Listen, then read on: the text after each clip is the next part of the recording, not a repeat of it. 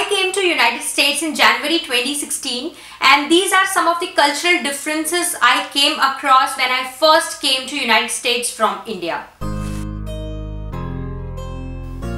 Hi guys, welcome back to my channel. आज की video में मैं आपके साथ 5 कल्चरल डिफरेंसेस शेयर करूंगी जो मैंने फेस किए थे जब मैं पहली बार इंडिया से यूनाइटेड स्टेट्स आई थी. Now to give you a little introduction, मेरा नाम प्रिया सिंगल है. मैं यहाँ पर 2016 में आई थी after getting married to my husband. मेरे हस्बैंड उस टाइम पे F1 वीजा पे थे. He was a PhD student and I came here on a dependent F2 visa. So the first shock that you get after landing in United States is the expenses. जब आप यहाँ land करते हो और हर चीज का दाम जो है आपको डॉलर्स में मिलता है तो हम एकदम से उसे देखते ही घबरा जाते हैं. और हमारी इंडियन मेंटालिटी की टेंडेंसी होती है कि उसको इंडियन करेंसी में कन्वर्ट करके देखें और हम तुरंत उसको 70 से मल्टीप्लाई करके देखते हैं कि वो हमारे बजट में आ रहा है या नहीं.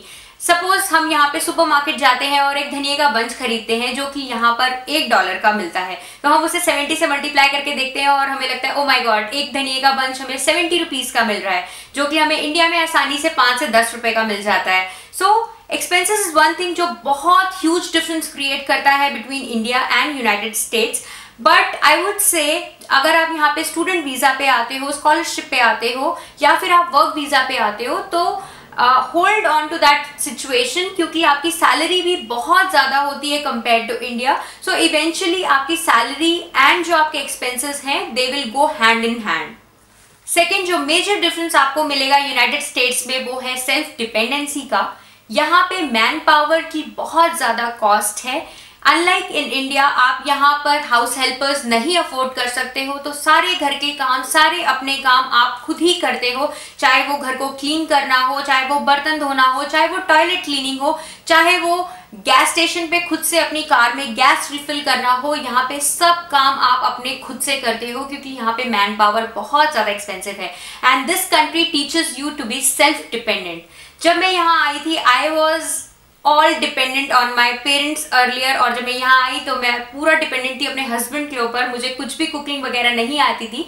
But eventually this country teaches you to be self dependent, to be self confident about all the things. तो धीरे धीरे जब मैं यहाँ आई तो मैंने यहाँ पे कुकिंग सीखी, घर को रखना सीखा और बाहर के काम अपने आप करने सीखे. तो ये सारी चीजें मुझे इस कंट्री ने सिखाई हैं. थर्ड मेजर कल्चरल डिफरेंस जो आपको फील होगा between India and United states is the respect for self and others work. यहाँ पे हर बंदा जो भी काम करता है उसको फुल्ली इंजॉय करता है and they are very proud of what they do.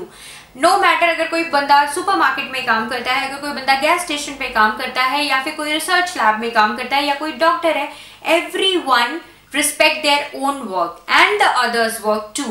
अगर आप किसी को बताओगे कि आप गैस स्टेशन पे काम करते हो तो कोई भी आपको छोटा या बड़ा नहीं समझेगा, क्योंकि यहाँ के लोगों की मेंटालिटी ही ऐसी है. किसी भी काम को ये लोग छोटा या बड़ा नहीं समझते. मैं आपको अपनी लाइफ से एक एक्सपीरियंस बताती हूँ. जब मैं इंडिया में लोगों को बताती हूँ कि अभी मैं फुल टाइम मॉम हूँ, मैं अभी घर पे हूँ, अपने बच्चे की देख रेख करती हूँ, तो वो ये सोचते हैं कि I am doing nothing, I am just having fun, staying at home. क्या फायदा हुआ, मेरी मास्टर्स डिग्री मैंने ली, मैं कोई जॉब नहीं कर रही, तो उनकी नज़र में मैं कुछ भी नहीं कर रही. But at the same time जब मैं ये चीज़ यहाँ के लोगों को बताती हूँ कि I am a full time mom right now, I am just at home taking care of my baby, तो यहाँ पे सब लोग बोलते हैं कि it is more than a full time job, you are taking care of your baby, you are so lucky that you can take out time to take care of your baby. और यहाँ पे बहुत normal concept है ये कि यहाँ पे ladies work से ऑफ लेती हैं, ब्रेक लेती हैं अपने बच्चों की देख रेख करने के लिए. तो यहाँ पे को बहुत ज्यादा अच्छा एक पॉजिटिव एनवायरनमेंट आपको मिलेगा. आपको कोई भी किसी काम के लिए छोटा या बड़ा नहीं समझा जाएगा. जो आप कर रहे हो उस काम के लिए आपको बहुत ही ज्यादा प्रोग्रेसिव थिंकिंग मिलेगी, बहुत ही सपोर्ट मिलेगा हर बंदे से. फोर्थ जो मेजर कल्चरल डिफरेंस है between India and United states is the helping attitude of people.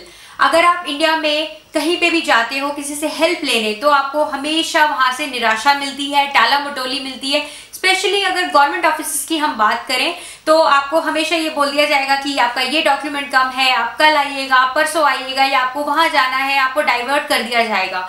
अगर आप एग्जाम्पल लें SBI बैंक का, आपका काम कभी भी टाइम पे नहीं होगा. ये मेरा पर्सनल एक्सपीरियंस कहता है. मैंने SBI बैंक में जब अपना अकाउंट ओपन करवाया था, it took me around 15 days and मैं कंटिन्यूसली हर रोज जाती रही, कभी मुझे कोई डॉक्यूमेंट कम बोल देते थे, कभी मुझे कोई डॉक्यूमेंट कम बोल देते थे, कभी उनका लंच टाइम हो जाता था तो मेरा काम होने में 15 दिन लग गए थे।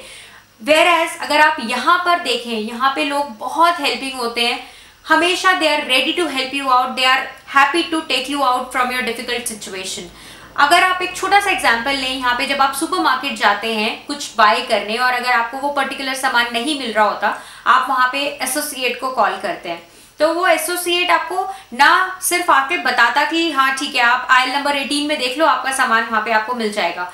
वो आपके साथ वहां तक जाएगा, आपको सामान निकाल कर आपको दिखाएगा कि is this the thing you wanted to bye, और आपसे मेक श्योर करेगा कि आप फुल्ली सेटिस्फाई हुए हो या नहीं, आपको ऑप्शंस और देगा and then he will leave. So this is the difference in the attitude of people. वहाँ के लोगों में बिल्कुल भी हेल्पिंग एटीट्यूड नहीं है। आप किसी से हेल्प लेने जाओगे तो वो सोचेगा कि अरे यार ये बंदा आ गया मेरा टाइम खराब करने, बट अगर आप यहाँ पे लोगों को देखो तो वो बहुत हेल्पिंग होते हैं।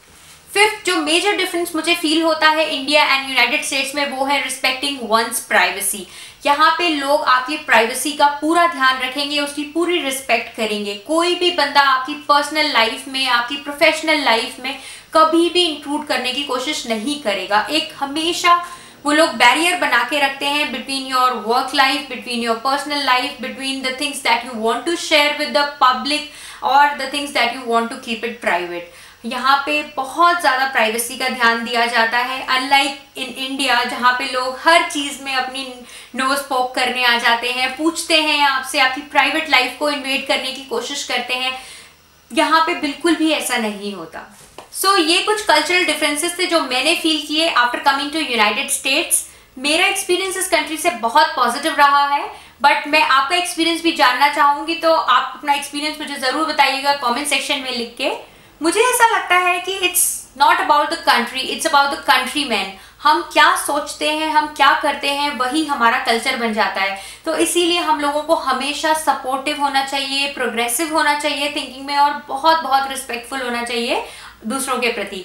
सो आज की वीडियो यहीं तक थी। उम्मीद करती हूँ आपको पसंद आई होगी। फिर से मिलेंगे एक और नई वीडियो के साथ। Till then you take care, bye.